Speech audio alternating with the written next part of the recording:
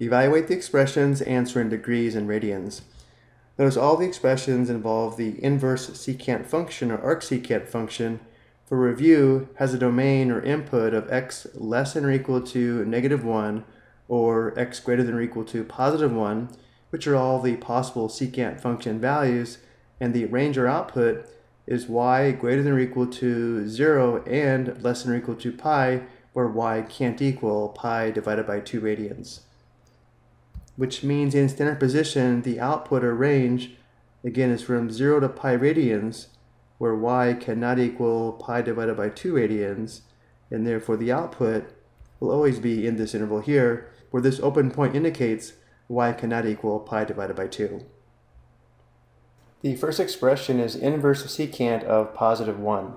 This is equal to the angle in this interval that has a secant function value of +1. On the unit circle, secant theta is equal to 1 over x, so while we could look for the x-coordinate on the unit circle where the reciprocal is equal to 1, we often rewrite inverse secant as inverse cosine, since secant function values and cosine function values are reciprocals of one another. In this case, though the reciprocal of 1, or 1 over 1, is still equal to 1, and therefore we can rewrite inverse secant of 1 as inverse cosine of 1. Again, this is because if we take the secant function value of 1 and make it a fraction, and then take the reciprocal, again, we still get 1 over 1, which is equal to 1. Now that we have inverse cosine of 1, we now need to find the cosine function value of +1 on the unit circle. On the unit circle, cosine theta is equal to x. So we look for the point on the unit circle in this interval where the x-coordinate is +1, which is this point here, which means the terminal side of the angle we are looking for must intersect the unit circle at this point, and this is also the initial side of the angle in standard position, and therefore the angle we are looking for is 0 degrees or 0 radians. So this is equal to 0 degrees or 0 radians, because this angle is in the output or range of inverse secant as well as inverse cosine, and it gives a cosine function value of +1 as well as a secant function value of +1. Next we have inverse secant of -2√3 divided by 3. Let's rewrite this using inverse cosine by determining the reciprocal of this secant function value.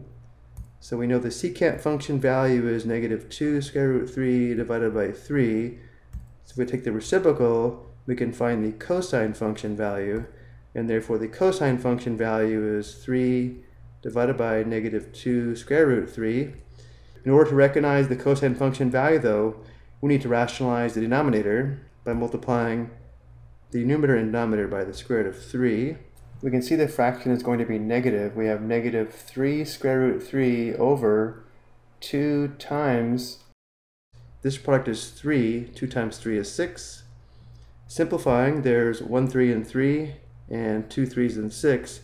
This simplifies to -3 divided by 2, which means inverse secant of -2√3 divided by 3 is equal to inverse cosine of -3 divided by 2.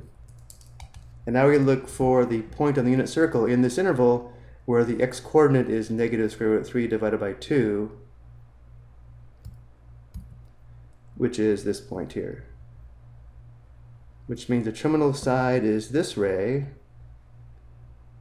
We know the initial side is this ray, and therefore the angle we are looking for is this angle here, which is 150 degrees, or in radians, 5/6 pi radians.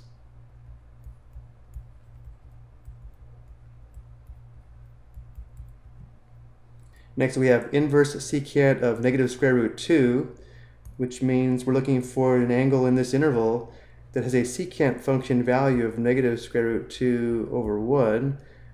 Let's rewrite this as inverse cosine. The cosine function value is a reciprocal of this function value, which is equal to 1 over -2. Let's rationalize the denominator by multiplying the numerator and denominator by the square root of 2. We can see the value is going to be negative, so we have negative, this is square root 2 over square root 2 times square root 2 is 2. Inverse secant of negative square root 2 is equal to inverse cosine of negative square root 2 divided by 2.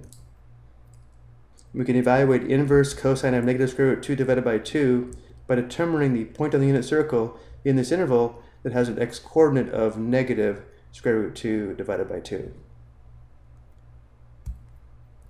which is this point here. And therefore, this is the terminal side of the angle. This is the initial side, and the angle we are looking for is this angle, which is 135 degrees, or 3/4 pi radians.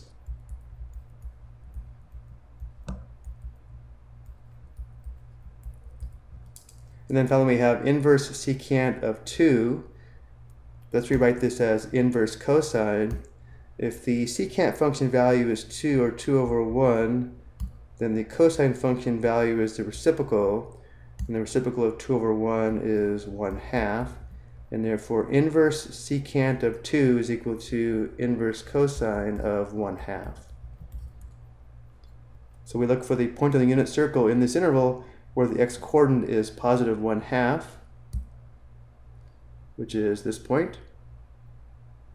And therefore the terminal side is here, the initial side is here, and our angle is 60 degrees, or in radians, pi over 3 radians, or 1/3 pi radians.